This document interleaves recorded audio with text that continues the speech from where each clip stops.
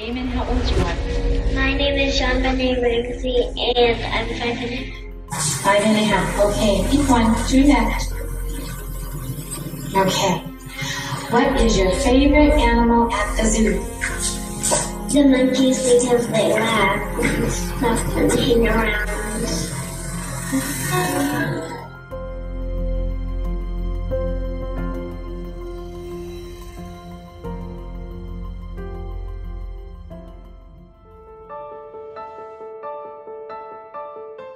JonBenet's story unfolds in the picturesque town of Boulder, Colorado, where the tranquility of family life was abruptly shattered. Christmas Day, 1996. A 6-year-old beauty queen named JonBenet, a cryptic ransom note, and a family home transformed into a crime scene. All of this set the stage for a roller coaster of investigations and theories that continue to captivate the world. Before diving into any of the theories, let's paint a vivid portrait of the Ramseys. John Ramsey, a prosperous businessman, weaves together a blended family, introducing complexities that add layers to our unfolding drama. We will begin to peel back layers, exploring the peculiar ransom note, demanding a specific sum eerily aligned with John's annual bonus, and ponder the absence of forced entry, casting shadows on the possibility of a cover-up. From their initial interactions with law enforcement to the strategic move of hiring a lawyer, we unravel the post-disappearance chapters that have fueled speculations surrounding the parents' involvement. As the media descended upon Boulder, the Ramseys found themselves thrust into a spotlight that turned their lives into a real-life drama. Interviews, public appearances, and emotional displays unfolded against the backdrop of intense scrutiny. See how the media's lens shaped public perceptions, and how the Ramsey family navigated this uncharted territory. This is the story of little JonBenet Ramsey.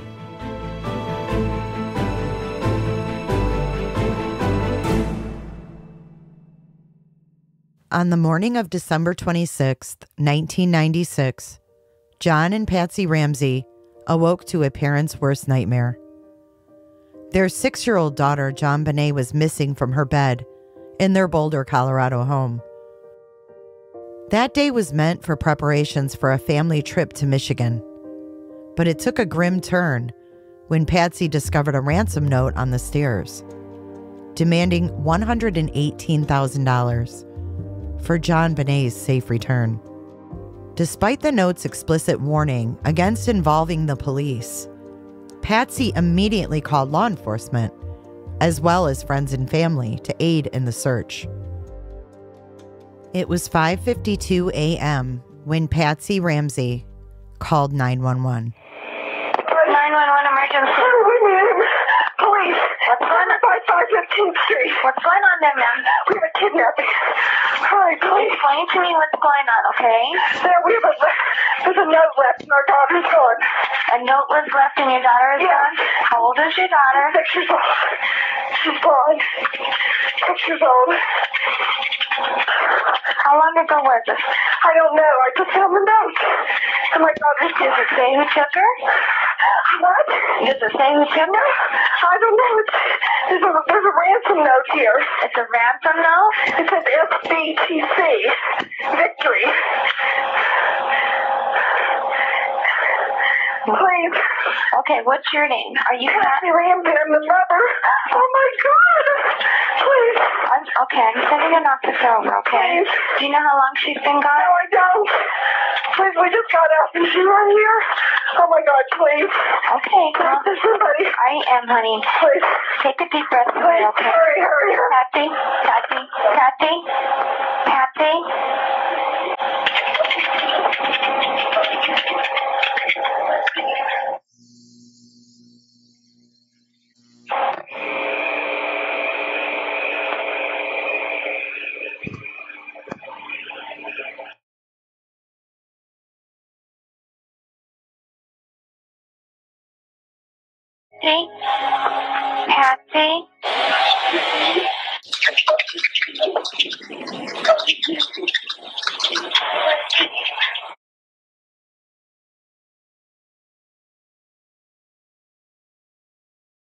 Patsy?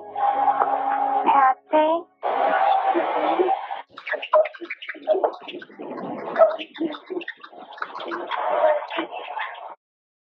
When the police arrived at 5:55 a.m., they found no signs of forced entry, but failed to search a room in the basement where JonBenet's lifeless body would eventually be discovered.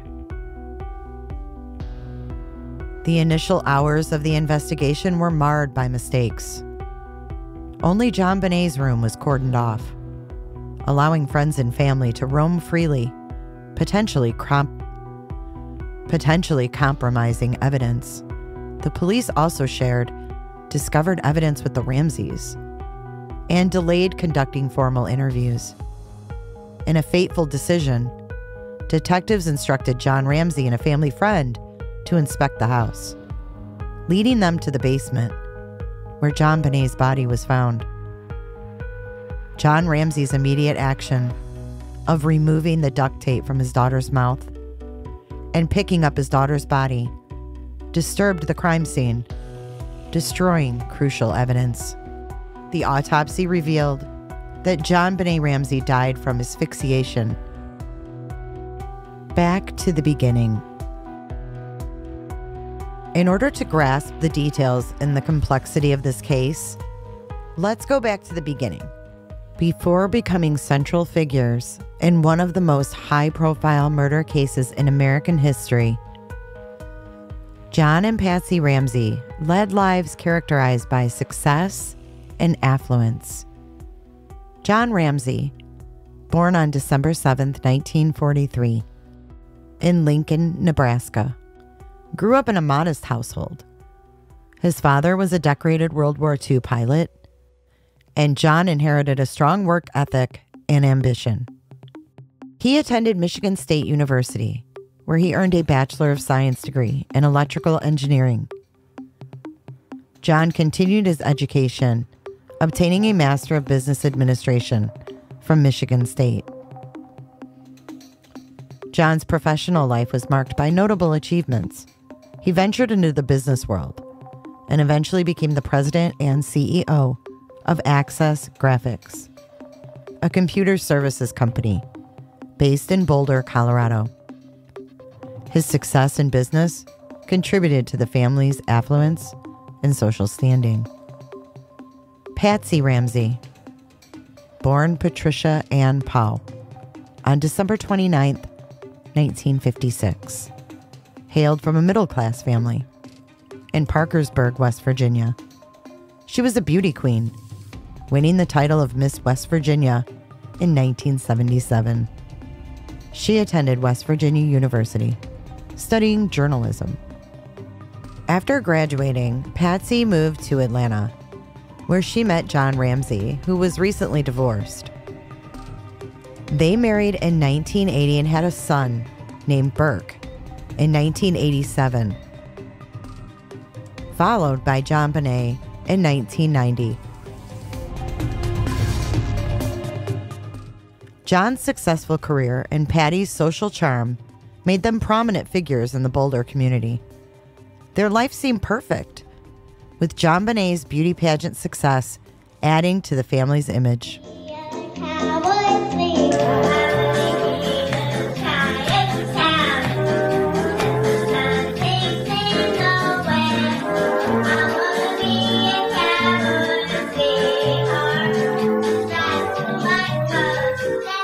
Much of the rest of America sees these pageants as tacky, even exploitative. But the Ramseys defend them.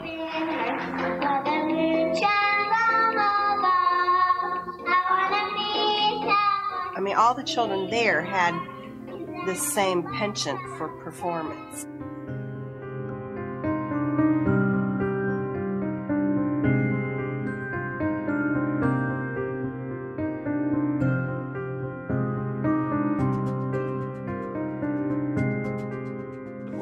On a little stage, performing in front of parents and grandparents that happened to be videotaped by the people putting on the pageants. This is another disturbing thing that I found out in my research. the photographer that took photos of all the girls at JonBenet's pageants and also did individual photo shoots with the Ramseys, is in prison for child porn.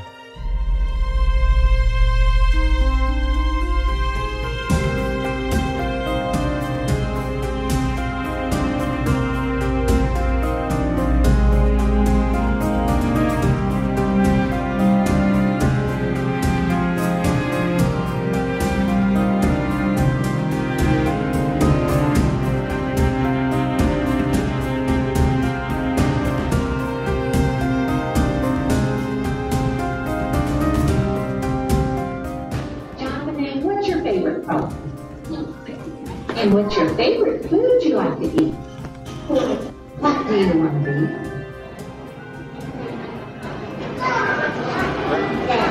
Veterinarian?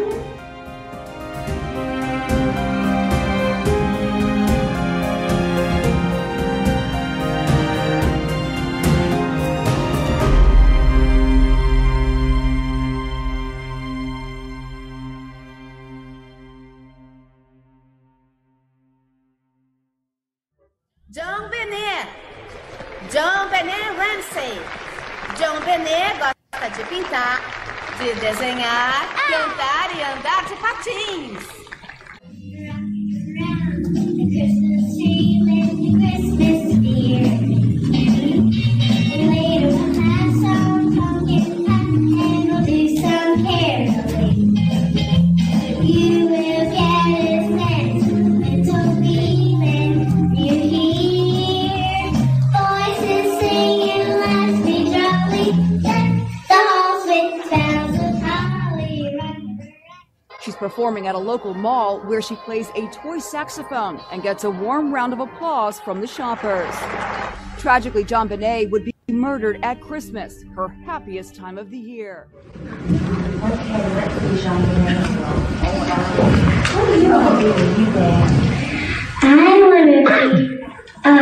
to be a doctor or a nurse to help people get well. What kind of doctor do you want to be? A pediatrician. Great. Thank you so much, JonBenet. Let's give her a big hand. John Ramsey's first wife was Lucinda Posh. They had 3 children together, Elizabeth, Melinda, and John Andrew. His eldest daughter, Elizabeth, was killed in a car crash at age 22 in 1992. According to a state police report, Elizabeth Ramsey was a passenger in the car, which went out of control on rain-slicked I-55 at County Line Road in Chicago. During their investigation, the Boulder Police Department requested a copy of the autopsy report. Also during the investigation, Boulder police went to Atlanta to interview John Ramsey's former wife and other family members and friends. I found an article by the Denver Post written by Michael Booth. And it states that John Ramsey and his current wife, Patsy, also flew to Atlanta to support Ramsey's former wife, Lucinda Ramsey Johnson, as she talked to police. This was per family spokesman Pat Corton. Johnson told Atlanta newspapers that she expected Boulder police to ask questions that could confirm her claims that 2 older children from her former marriage with John Ramsey were with her on December 26th, when 6-year-old JonBenet was killed. Andrew Ramsey was 20, and his sister Melinda was 25. Also in this same article, Pat Corton, the family spokesman, said, in response to media questions that a partial autopsy report released did not confirm long-term sexual abuse.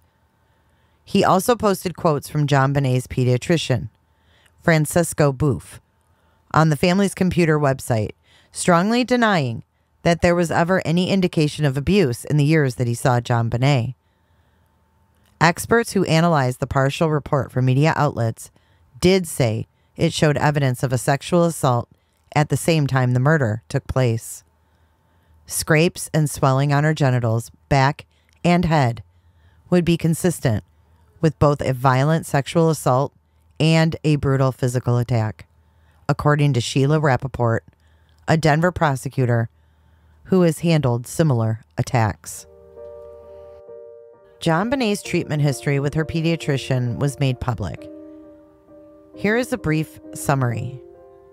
She began as a patient in late 1991. In December of 91, she had fever, cough, and wheezing. The next 10 months, she had usual colds and coughs of a toddler. By 2.5 years old, she had developed a history of coughs accompanied by low-grade fever. In July of 1993, Patsy has cancer. JonBenet Ramsey lives with her grandmother and has regression in toileting and eating. At 3 years, 1 month, her buttocks were chafed red from diarrhea, as was her vaginal area. 2 months later, cough and stuffed nose, poor sleep, grouchy from fatigue, and bad breath. End of 93, 3 years old, still drinking from a bottle. October of 1994, scar on left cheek from being hit with a golf club, allegedly accidentally, wearing pull-ups because of bedwetting. May 1995, fell and landed on nose. 7.5 months later, tripped and hit head above left eye, stuffy nose, bad breath, cough. March 1996, cough. 2 months later, bent the nail back on left hand in another fall. 3 months before death, Patsy Ramsey told the doctor that JonBenet was a good sleeper, easy to put to bed, easy to wake, not interested in the opposite sex, quote, behaved modestly in public, didn't engage in sex play with her friends. She was, however, asking about sex roles and reproduction. 2 months before death, stuffy nose and bad breath, allergic rhinitis. November 12th, 1996, runny nose, cold sore, sneezing. 3 weeks later, eyesight was checked. In early December of 96, she was sick but did not go to the doctor. Dr. Both told a reporter covering the story that JonBenet had an average number of physician visits for a child her age. It turns out that the doctor himself was one of the ones in the house the morning of the murder, gave Patsy Ramsey medication, and also took a walk with John Ramsey. And when John Ramsey returned from that walk, he had decided to lawyer up. He was also at the Fernie's house and was still there at midnight. That brings us to the Ramseys' friends, John and Barbara Fernie. They are good friends of the Ramseys, and they were called by Patsy on the morning of December 25th, 1996, when JonBenet was kidnapped. They arrived to the house to give comfort to the Ramseys. Barbara and John also opened their house for Patsy, John, and Burke, and they stayed with them for several weeks. Barbara took care of Patsy when she almost drowned herself with sadness. She helped Burke back to school and helped to arrange security around him. The other notable friends are Glenn and Susan Stein. They were among the strongest supporters of the Ramseys. These friends were the last to see JonBenet alive when the Ramseys dropped off a Christmas gift at their home Christmas night. Glenn Stein followed the Ramseys to Atlanta in the summer of '98 after resigning as vice president for budget and finance at the University of Colorado. He joined John Ramsey at his new job at Jaleo North America as chief financial officer. Stein, like Ramsey, is a graduate of Michigan State University. Susan apparently remained in Boulder, where she had been employed as a director of planning and institutional research at the university. And their son is close friends with Burke. Now, I found this a little bit odd that John Ramsey's friend, Mr. Stein, would move away from his wife to work with John. Odd. The last couple we're going to talk about in this video is Fleet and Priscilla White. They were close friends of the Ramseys, who were also called to the house that morning. but they also had had Christmas Eve dinner at the Whites' house. The Whites have children the same age as JonBenet, and they had hosted a Christmas dinner for the Ramsey family. Although Fleet, an oil executive, was a pallbearer in JonBenet's funeral, he confronted the Ramseys shortly afterward and almost came to blows with John. He was allegedly concerned about the way he perceived the Ramseys to be reacting to JonBenet's death and not cooperating with the investigation. A major witness for the prosecution, Fleet, along with Priscilla, have authored several letters imploring the appointment of an independent prosecutor for the grand jury. Remember what happened in the evening, what you were doing in the evening? Well, we went to the Whites' house where they had family and relatives, friends, I guess. We were perhaps the only friends there for a Christmas dinner. Do you remember anything else about that Christmas dinner at Fleet White's? Nothing notable.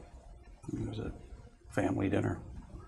What, if anything, did you do after Fleet White's dinner? We left. Patsy wanted to drop 2 gifts off at the Walkers and the Steins, which we did on the way home. We pulled in the driveway into the garage. JonBenet was asleep in the back of the car. I carried her upstairs and put her to bed. Was that the last time you saw JonBenet alive? Yes, it was. Do you know if Patsy joined you in the bedroom when you put JonBenet to bed? I don't recall that she was in the bedroom when I was in the bedroom. Do you remember what JonBenet was doing that evening when you were over at the Fleet White's? She was playing with Daphne upstairs. She and Daphne had both received a little bead-making machine, and she and I and Fleet and Daphne sat on the floor and made necklace beads. Do you remember anything else? That's the highlight of my memory. Do you have any memory of what she was doing after you left Fleet White's? She was asleep. How soon after you left Fleet White did she go to sleep? I don't know. Sometime between the time she got in the car and when we arrived home.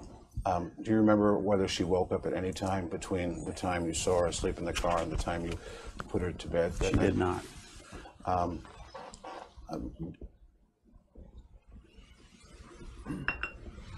At that point, after you put her to bed, what, if anything, did you do? I went downstairs to get Burke in bed.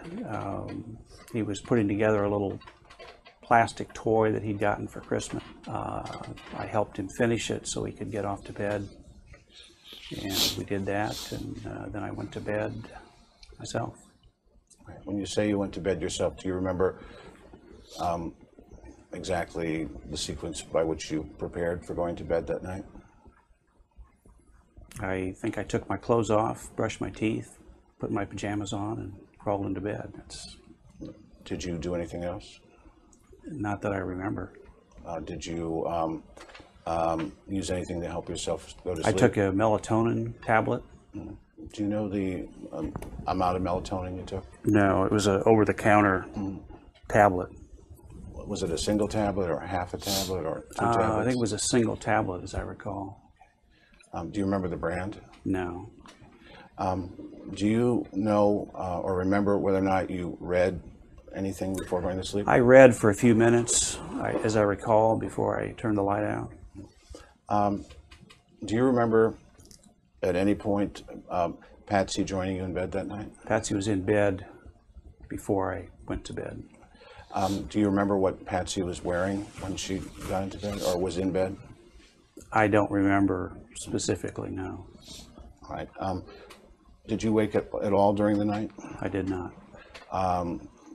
Was this routine pretty much the normal routine when you went to bed at night, when you were at home? To take off his clothes. To do precisely what you said. Was anything different than, anything different than that? Pretty standard routine. Pretty standard routine. And Except I usually didn't take a melatonin tablet every night. Why were you taking the melatonin that night? I wanted to be sure I slept well because we were going to get up early and I was going to fly to Minneapolis and then on to Michigan. I wanted to be fresh. Do you know if Mrs. Ramsey was taking any medication to help her sleep? Not to my knowledge. Any melatonin? No, I don't believe so. You mentioned that you were going to fly to, where was it? Minneapolis. And then on to Charlevoix, Michigan. You have a pilot's license, I presume? Yes, I do. Can you tell me what sort of pilot's license you have? I have a commercial license. I have a flight instructor license for airplanes, for instrument flying. I have a multi-engine rating, and I have an instrument rating. What sort of planes does that allow you to fly? Anything below 12,500 pounds gross weight. Does that include twin engines? Yes. Does it include any kind of a jet? Most jets are over 12,500 pounds that I know of. May I ask you where you learned to fly? My dad taught me. Did you ever have occasion to fly when you were in the military? No, I did not, other than in flying clubs.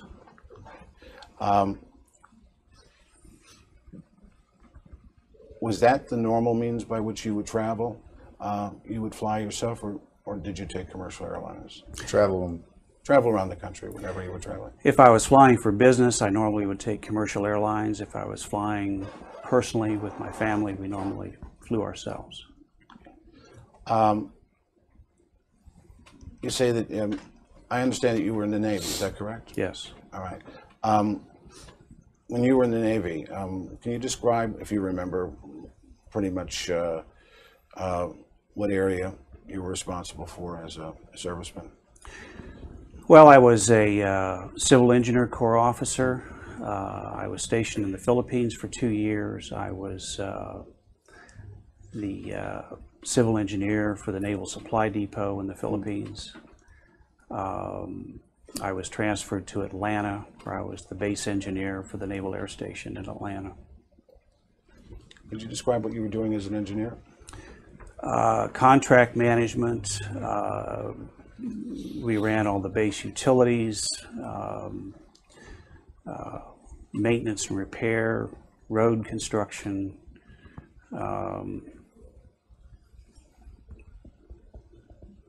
long-term planning, site planning. Were you actually involved in any hands-on engineering projects? I had a staff that did that. I was in charge of the staff. So, were you ever involved in any of the actual construction? Did I pound nails? No. Or do anything like that in any sort of manual labor way? In the military? Yeah, in the military. I did not. Okay. When you were not in the military, did you do that? I enjoy remodeling and doing work with my hands, yes. Did you do any remodeling in your home in Boulder? We did quite a bit of remodeling. I did not do any of the work there, as I recall.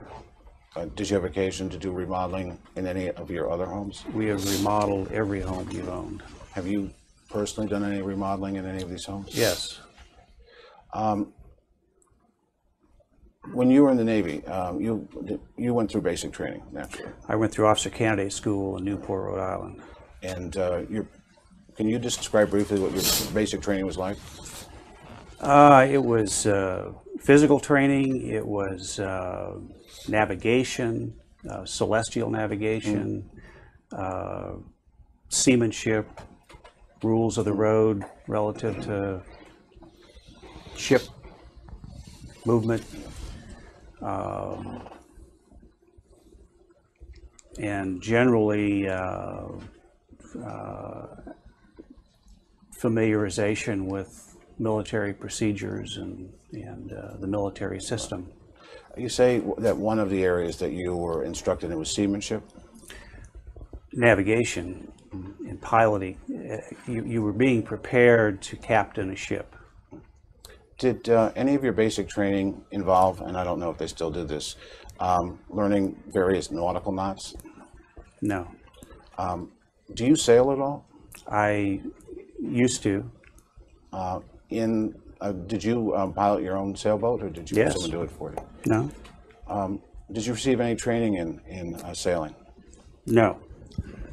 Are you familiar with the various knots involved in sailing? I'm really not. I should be, but I'm not. All right. So how would you generally moor your craft? I would tie it up on a cleat.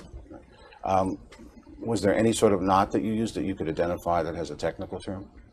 I don't know the technical term for it. Have you had occasion to be able to look at the knot that was tied around the so-called paintbrush Garrote? I have not.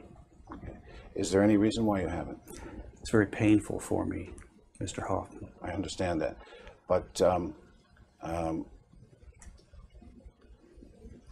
with your nautical training, do you think that you could in any way be able to identify the sort of knot? No.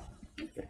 Do you know whether or not any of, if your private investigators hired anyone to look at the way in which that knot was made and to give a report on it? Not to my knowledge. So we just heard John asked about his training in the Navy, and he stated with a definitive no that he never learned any kind of knots. While doing some quick research on the internet, I found several knots that are basic to Navy training. First, we're going to take a look at the Garrote around JonBenet's neck when she was found.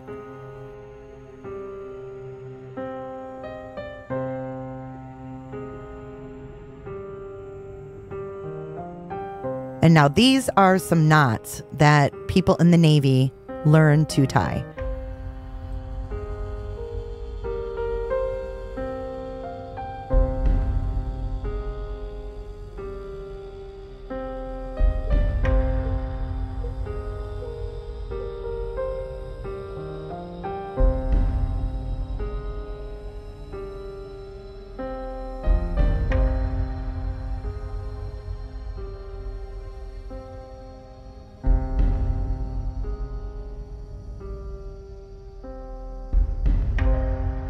According to John Ramsey, when he found JonBenet's body in the basement room, he removed a piece of duct tape from her mouth. This piece of duct tape was later analyzed, and it was found that the impression from JonBenet's mouth was static, and there was no evidence of movement. This means that the duct tape was very likely placed on her mouth after she was dead. Why would an intruder place duct tape on her mouth? I think it's possible that the duct tape was placed on JonBenet's mouth by John Ramsey as part of the post-death staging of the kidnapping scenario. The reason John removed the tape when he, quote, discovered JonBenet's body, he may have made sure to handle that duct tape. The so-called ransom note. Mr. Ramsey, listen carefully. We are a group of individuals that represent a small foreign faction. We respect your business, but not the country that it serves. At this time, we have your daughter in our possession. She is safe and unharmed. And if you want to see 1997, you must follow our instructions to the letter. You will withdraw $118,000 from your account. $100,000 will be in $100 bills, and the remaining $18,000 in $20 bills. Make sure that you bring an adequate size attaché to the bank. When you get home, you will put the money in a brown paper bag. I will call you between 8 and 10 a.m. tomorrow to instruct you on delivery. The delivery will be exhausting, so I advise you to be rested. If we monitor you getting the money early, we might call you early to arrange an earlier delivery, pickup of your daughter. Any deviation of my instructions will result in the immediate execution of your daughter. You will also be denied her remains for proper burial. The two gentlemen watching over your daughter do not particularly like you, so I advise you not to provoke them. speaking to anyone about your situation, such as police, FBI, etc., will result in your daughter being beheaded. If we catch you talking to a stray dog, she dies. If you alert bank authorities, she dies. If the money is in any way marked or tampered with, she dies. You will be scanned for electronic devices, and if any are found, she dies. You can try to deceive us, but be warned that we are familiar with law enforcement countermeasures and tactics. You stand a 99% chance of killing your daughter if you try to outsmart us. Follow our instructions, and you stand a 100% chance of getting her back. You and your family are under constant scrutiny as well as the authorities. Don't try to grow a brain, John. You are not the only fat cat around, so don't think that killing will be difficult. Don't underestimate us, John. Use that good Southern common sense of yours. It is up to you now, John. Victory. SBTC. The ransom note demands $118,000. And we know that $118,000 was the amount of the bonus that John Ramsey received as a bonus. This money is electronically placed in his 401k at the end of the year. So the person responsible has to have a very unique, intimate knowledge about his financial workings, and therefore the person would have to be related to his employment. The writer must have had direct knowledge of John Ramsey's bonus, and we can speculate about who else could have possibly known about the bonus, but who is the one person that we can almost guarantee knew about the bonus? I believe that John could have included the figure in the note for multiple reasons. First, to misdirect police and create a potential suspect pool at Access Graphics, the place he worked. And second, as a reverse psychology strategy, knowing that he would already be a suspect. If John was directly accused of writing the note, he could argue that including the figure would only lead back to himself. And third, consider the amount demanded in the note is a relatively small sum. I mean, $118,000 for a small foreign faction to split up? The Ramseys contend that a kidnapper came through the basement window and went up to JonBenet's room. If this was the case, the kidnapper passed several exits on the way back to the basement. If the kidnapping scenario was true, and the intruder intended on taking JonBenet, he would have used those exits. Why would the kidnapper go back the same way he entered? In other words, if the kidnapper could not fit JonBenet out of his window, which we are told is the same window that the kidnapper entered, it makes no sense for him to just give up. That is why I believe that the suitcase under the window only makes sense as a stage scene. If the intruder used the suitcase for a step, would they not have placed it parallel and up against the wall for better balance? Considering what we believe to be a stage scene, it would not be a stretch to conclude that John probably manufactured the scuff mark to create the appearance that an intruder went through that window. John claims to have broken the window after being locked out of the house. But months before the morning in question, it is very possible that John actually broke the window the night of the murder. But why the story about being locked out? It is important to note that according to the Boulder PD, the metal grate outside the window was reported as undisturbed on the morning in question. This would suggest that all activity around the suitcase and broken window occurred inside the basement. I think it's possible that John utilized the window and suitcase and staged them to create a scene that police could not ignore as a possible entryway for an intruder. John was also unaccounted for around 10:30 a.m. on the day in question. He later claimed he was in the basement looking for anything out of place. If this is true, why did John fail to check the wine room?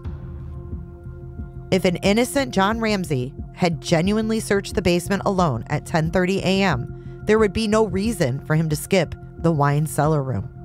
An innocent John would have unlocked it, turned on the light, and discovered his daughter's body. Maybe John had a reason Maybe guilty John had a reason for failing to discover the body when he was alone, and maybe he wanted to, quote, discover the body with someone else present. This is why he chose to discover the body at 1 p.m. while Fleet was in the basement with him. Let's take a closer look at the evidence. A piece of paintbrush was used for the garrote that was found tightened around JonBenet's neck. Evidence from the autopsy suggests the paintbrush was also used in a sexual manner to abuse JonBenet. Although the paintbrush was from Patsy's kit, the hand strength required to break a paintbrush would be difficult to achieve by most women, let alone Patsy Ramsey. Most men, on the other hand, possess the strength to break a paintbrush into 3 pieces. The paintbrush was broken the night of the murder, and I believe this could be a small but crucial piece of evidence that yet again points towards John. The knot used to secure the cord to the broken paintbrush was somewhat intricate. Like I said earlier, John was in the Navy, and he was a recreational sailor. He knew how to tie an assortment of knots. At 1 p.m. on the day in question, Detective Arndt asked Fleet White and John Ramsey to search the house again. Minutes later, John would emerge from the basement, holding in front of himself the stiffened body of JonBenet. Fleet White and John Ramsey would later tell police they opened the basement door that Officer French failed to open and found JonBenet wrapped in a blanket with duct tape on her mouth and cord tied around her neck and wrists. John would later say that he attempted to remove the bindings. After John placed JonBenet's body on the living room carpet, he asked Detective Arndt if JonBenet was dead. Detective Arndt would later say that JonBenet was clearly dead. During this moment, Detective Arndt would initially question John's innocence. Does John's question seem genuine to you? Again, John carried her stiffened body from the basement. John spent time attempting to remove the bindings. Would he not have known that she was dead? Could his question have been an insincere attempt to create doubt in his involvement? Now let's take a look at the ransom note. Identifying the mind behind the ransom note is the key to identifying its author. For example, the use of the term stray dog found in the ransom note. In a police interview from 1998, John uses the term stray dog to refer to strangers that Patsy would invite into the home. This could be a simple coincidence, and many may dismiss it as such. But consider how many contexts that you have used the term stray dog. I'm going to ask you if you recognize any of the handwriting in the document.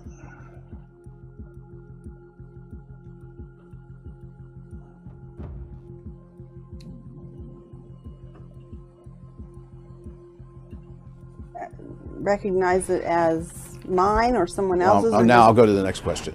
Do you recognize any of the handwriting as being your handwriting? Not particularly. Okay. So you couldn't say with any degree of certainty that that was your handwriting? No. 8:10 a.m. Arndt arrived at the Ramsey home and meets John Ramsey for the first time. How did he strike you? Cordial. Cordial? Mm-hmm. Upset? Cordial. Distraught?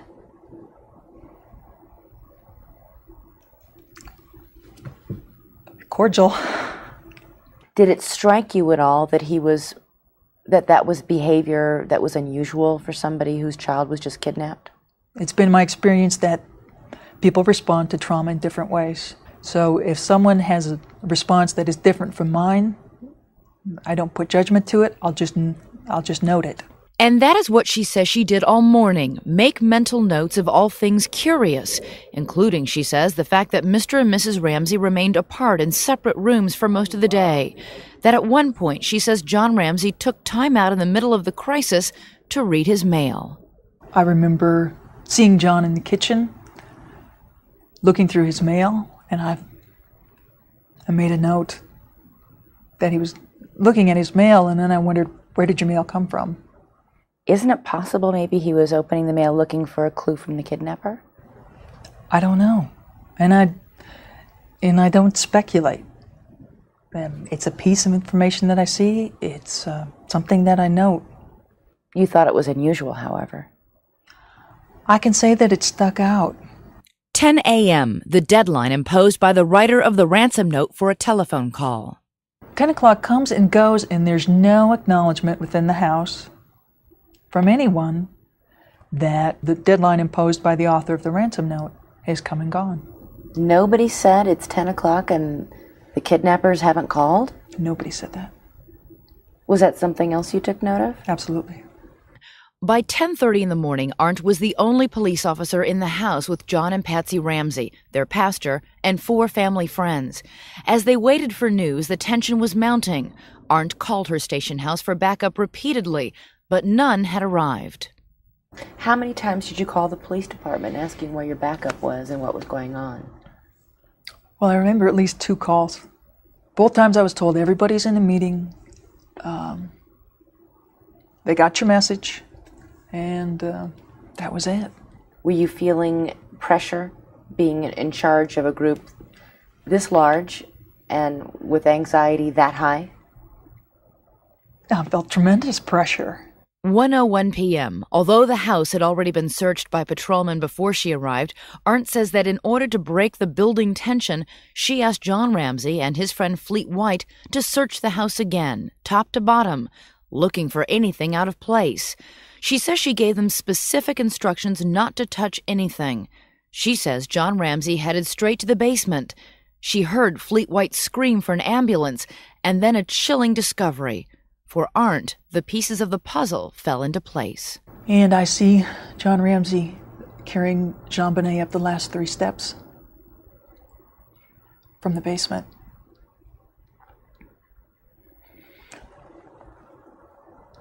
And my mind exploded.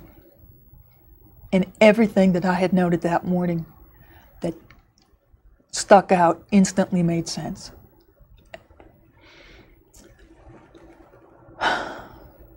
And JonBenet was clearly dead. Then she's been dead for a while. I ordered him to put JonBenet down. I knelt next to her and I leaned down to her face. And John leaned down opposite me. And his face was just inches from mine. And we had a nonverbal exchange that I will never forget.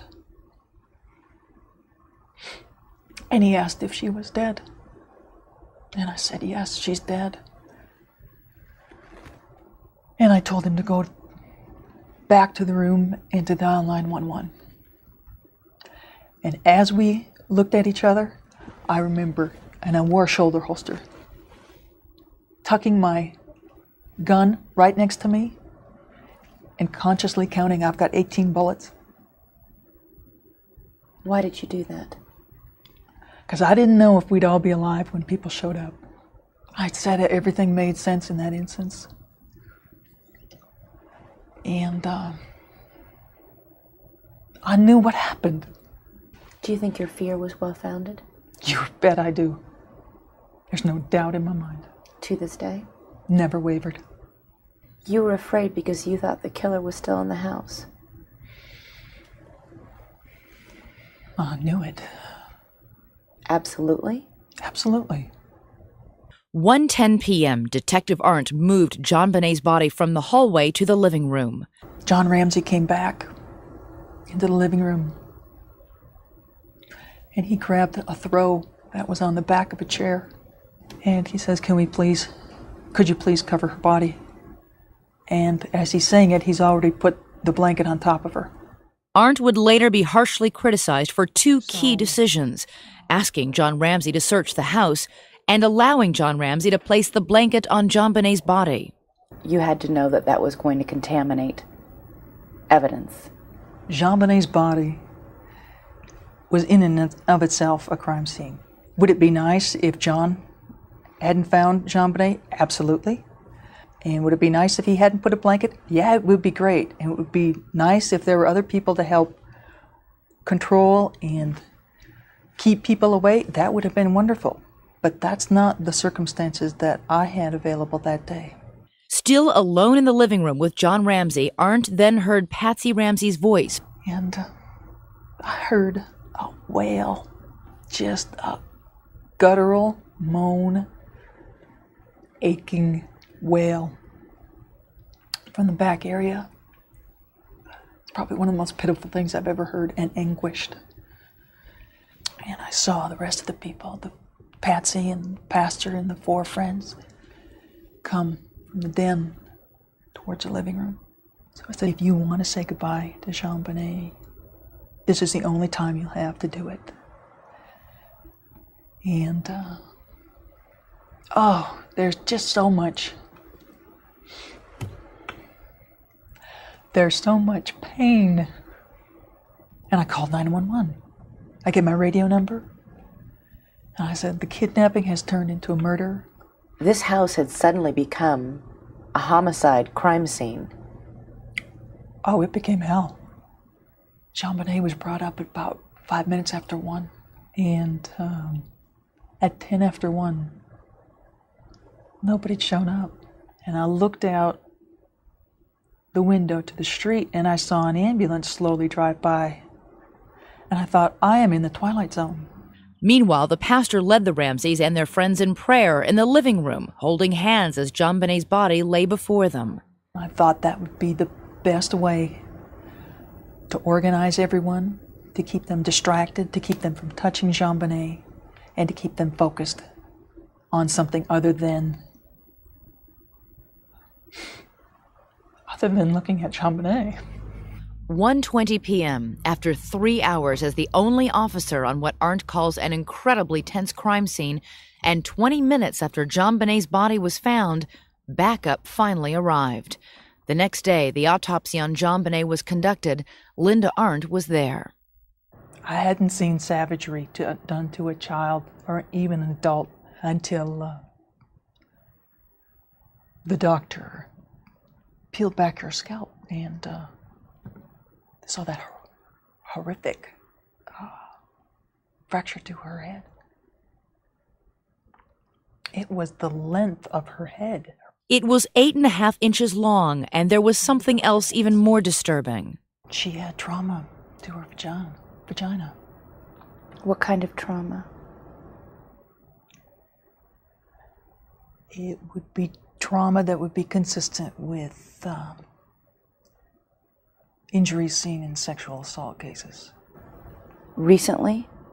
I guess the best way to say that was what was seen was not a first-time injury. The coroner, in fact, said the evidence was inconclusive, but ABC News has confirmed that 3 medical experts who consulted for the Boulder Police Department concluded the injuries were consistent with prior sexual abuse. As the Ramsey investigation dragged on for weeks, then months, and then years, the criticism of Linda Arndt's actions that December day continued. But she still defends her actions, saying she has become a scapegoat for a flawed investigation. And Linda Arndt remains convinced that she knows who killed JonBenet Ramsey. She will not say the killer's name, but has no doubt that justice will never be done. Do you think this person will ever be indicted, will ever be charged or convicted? No. What you're saying is, whoever killed JonBenet will get away with murder. Yes. Room with questions, the screen. Did you hear anything? No. Did not hear a thing. Sadly, no. You were on medication that night? I had taken a melatonin tablet, which is supposed to help you sleep. Mrs. Ramsey, the clothing. Boulder police were suspicious because you had your makeup on and you had the same clothing as you had worn the night before. Mm-hmm. When did you get dressed? I got up in the morning, got dressed. I had, the night before, had put my pants and sweater and bra and, laid across the edge of the bathtub, and I picked it up the next morning and put it back on. See, any parent that has taken early morning trips probably follows the same routine we did. We would get up, we'd get dressed, we'd get fully ready, we'd get the car loaded, and then we'd get the kids up. Quite often we get the kids up with their pajamas on and put them in the car. Okay. that's standard parent 101 travel, I think. That's how we always did it. And one question that's unpleasant, and I'm sorry for asking this, but what is your understanding as far as a possible sexual assault? I think that's inconclusive. I've been told that there was no penetration and that what was previously thought to be semen is not. So. Is there anything else either one of you would like to add? Just help us. If you're listening to this program and think you have information that can help, please help. Notice he's shaking his head no as he's asking for help. He really doesn't want help, nor does he need it.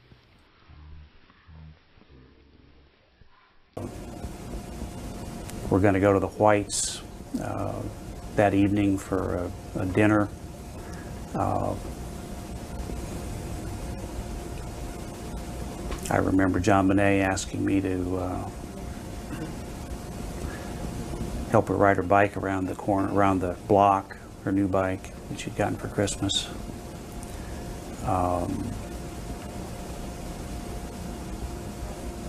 That's generally what I remember that day. Do you remember what happened in the evening? What you were doing in the evening? Well, we went to the Whites' house where they had family and relatives, friends, I guess. We were perhaps any friends there for Christmas dinner. Do you remember anything else about that Christmas dinner at the Whites? Nothing notable. It was a family dinner. What, if anything, did you do after Fleet White's dinner? We left. Patsy wanted to drop 2 gifts off at the Walkers and the Steins, which we did on the way home. We pulled in the driveway into the garage. JonBenet was asleep in the back of the car. I carried her upstairs and put her to bed. Was that the last time you saw JonBenet alive? Yes, it was. Do you know if Patsy joined you in the bedroom when you put JonBenet to bed?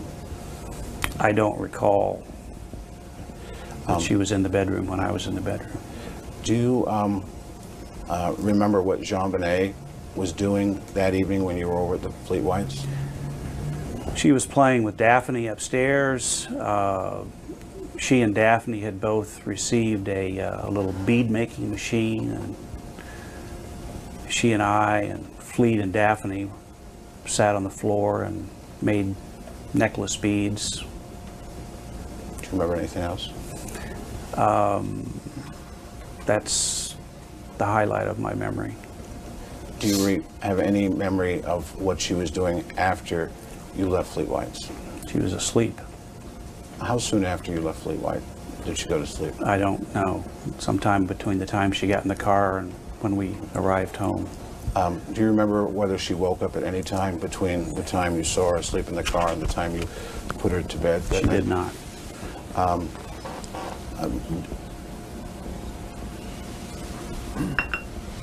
At that point, after you put her to bed, what, if anything, did you do? I went downstairs to get Burke in bed. He was putting together a little plastic toy that he'd gotten for Christmas.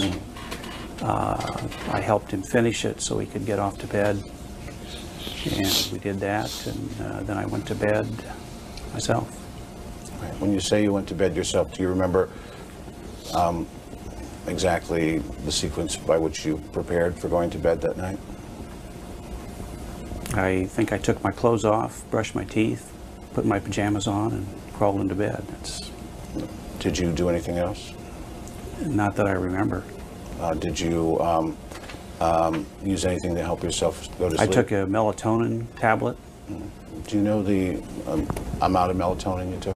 Was he joining you in bed that night? Patsy was in bed before I went to bed, before I turned the light out.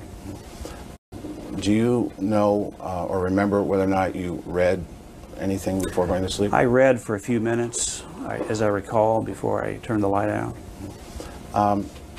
Do you remember at any point Patsy joining you in bed that night? Patsy was in bed before I went to bed. Do you remember what Patsy was wearing when she got into bed or was in bed? I don't remember specifically, no.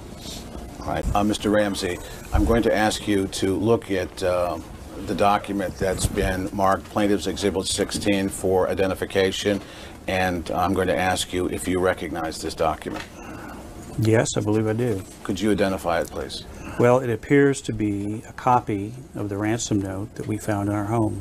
Does it look substantially like the ransom note that you saw that morning? Yeah, I think so. Okay. Now, Mr. Ramsey, I'm going to ask you to once again look at it, and I'm going to ask you if, in looking at it, whether or not you see any similarity between your wife's handwriting and the handwriting in the ransom note, you personally. Absolutely not. None at all? No. Not even a little bit? Not even a little bit. All right. Now, Mr. Ramsey. Patsy writes very neatly. Mm-hmm. She's a feminine writer. Right. There's misspellings in the note. She graduated at the top of her class. Mm-hmm. She doesn't misspell words like business and possession. Do you think the ransom note writer was trying to disguise their identity? I've been told that that was the intent, but there are parts of it that where that's broken down. I don't know which parts, but. Do you think that maybe some of the misspelling may have been an attempt by whoever was writing this note to disguise their identity? I don't think so, because I think they tried to be very articulate to the best of their ability. And the misspellings were because they didn't know how to spell those words. With respect to the sloppiness of the handwriting, do you think it's possible that the handwriting, the person who wrote this handwriting was trying to make their handwriting look sloppier than normal? I don't know. It's very sloppy handwriting. I would agree with that. Now, Mr. Were you ever told that Mrs. Ramsey could not be eliminated from any of the handwriting investigation being done by the Colorado Bureau of Investigation?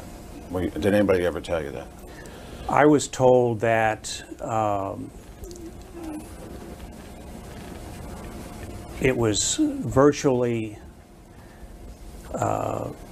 certain that she did not write the note, but that there were some similarities which exist in all of our handwriting because we've all been taught the same, and that's how we communicate is with the written language in English. But that because of these few similarities, she could not be absolutely eliminated, but it was highly improbable that she wrote the note. And that in fact, there were more dissimilarities in her writing than a number of other people that have been looked at. Right. Do you know if your handwriting was examined by the law enforcement? As far as I know, it was. Do you know whether or not you were eliminated as the author of the note? I was told that on a scale of 1 to 5, Patsy was placed at a 4.5 in terms of probability. In other words, a very low probability. Mine was a 5. But just to go back to the one point that you made, was your understanding that the reason Mrs. Ramsey could not be eliminated was because of what is, I think, called style book similarities? We all go to school, as you say. We are taught to draw to make our letters the same way. Is that the reason? Let me object in the form of a question, only because you've used what I think is meant to be some form of a technical term, style book similarities. Yes. I'm going to direct Mrs. Ramsey's attention to the writing that's what looks like is on a box. It says Ramsey Xmas, and then also looks like some writing on the lower right-hand side, which just says Ramsey. I'm going to ask her to look at that carefully. And I'm going to ask her, first of all, if she can identify to the best of her ability what I'm just wondering if she can make out any of the handwriting. And if she can she, with any degree of certainty, tell me if she recognizes any of the handwriting? It's pretty hard to tell. Okay. You can just simply say no or no. You're not certain. Okay. All right. Well, thank you. I can see the original, maybe. No, I understand. But based on this document, you're not able to determine. Okay, thank you very much. Okay, now.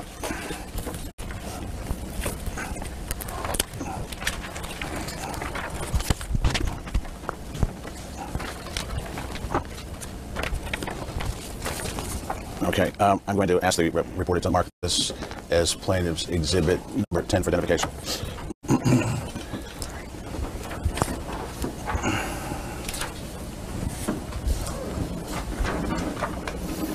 Okay.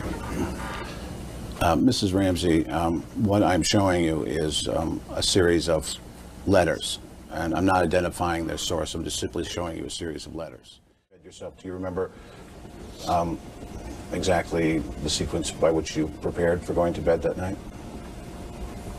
I think I took my clothes off, brushed my teeth, put my pajamas on, and crawled into bed. Did you do anything else? Not that I remember. Did you use anything to help yourself go to I sleep? took a melatonin tablet.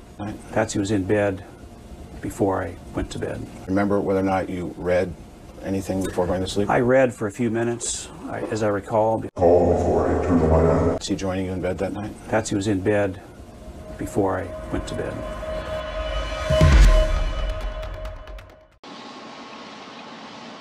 The bedwetting issue, Mrs. Ramsey, we've heard you talk about that before, and what about the bedwetting with JonBenet? It was not an issue. I mean, I've said this before. All children have accidents. If she was especially tired when she went to bed and didn't go to the bathroom before she went to bed, she could have had an accident. You know, it was few and far between. It was not a big deal. All four of our other children had similar experiences. You know, that was made much too much of something It's of nonsense. nothing. Absolute nonsense. Few and far between means what? Oh, I don't know. I mean, I didn't keep track, you know. Not enough to be alarmed, enough to even speak to a doctor about it. Okay. Questions. The scream. Did you hear anything? No. Did not hear a thing. Sadly, no. You were on medication that night? I had taken a melatonin tablet, which is supposed to help you sleep. Mrs. Ramsey, the clothing. Well, the police were suspicious because you had your makeup on and you had the same clothing as you had worn the night before. Mm-hmm. When did you get dressed? I got up in the morning, got dressed. I had, the night before, had put my pants and sweater and bra and, you know, laid across the edge of the bathtub, and I picked it up the next morning and put it back on. You were not concerned about Burke? Did you check Burke? Yes, we checked it really quickly. Yes. You brought the note to John? I don't remember, I tell you. You just, you know, that You morning remember how you got the so note? chaotic. You don't? I don't remember exactly, but Well, it was. I started screaming, there's a note, you know. And you look in JonBenet's room, she's not there. What's the first thing you do? Larry, we don't remember. This is 3 years ago. Larry, we don't remember. This is 3 years ago. We've been through this 100 times. You wrote a book about it, so, I mean, you must have said... We outlined it in the book. Basically. I felt like I'd been kicked by a horse. The most horrible feeling. If you ever had that pang of missing your child in a shopping center just for a moment, that pain hit me squarely between the eyes, and it never left. It was a horrible feeling. In the latter part of 1998, the then Boulder County District Attorney Alex Hunter brought the case before a grand jury, compromising 8 women and 4 men. These grand jurors constitute a select group who have been privy to all the evidence presented by the prosecutors against John and Patsy Ramsey. An anonymous juror from the panel chose to share insights with ABC News 2020, with the understanding that their identity would be protected due to potential repercussions. This juror admitted having minimal knowledge about the JonBenet murder before being exposed to the case evidence. They said, quote, "I saw there was a little girl dressed up with, in my opinion, a sexual persona, and it disgusted me, and I turned off the TV," end quote. Over the span of more than a year, the juror and fellow grand jurors grappled with testimonies from numerous witnesses, even embarking on a field trip to the Ramsey residence. During this visit, they descended into the very basement to personally witness the crime scene. Describing the basement layout where JonBenet was found, the juror remarked, "It was actually kind of an obscure layout. You come down the stairwell and you had to go into another room to find a door that was closed. It was a very eerie feeling. It was like somebody had been killed here." While the juror believed there was enough evidence to indict John and Patsy Ramsey, he expressed doubts about securing a conviction. "There is no way that I would have been able to say, beyond a reasonable doubt, this is the person." Despite this, the grand jury recommended charges against the Ramseys, suggesting their belief that the couple had placed JonBenet in a situation leading to her death. In a surprising twist, the prosecutor nullified the grand jury's findings, asserting that he and the prosecution task force lacked sufficient evidence to justify filing charges against anyone investigated at that time. Subsequently, in 2008, the then Boulder County District Attorney Mary Lacey declared in a letter that she was absolving the Ramseys of any involvement in JonBenet's death. Patsy Ramsey had passed away from ovarian cancer in 2006. Despite these developments, the investigation into JonBenet's death is officially considered open and active.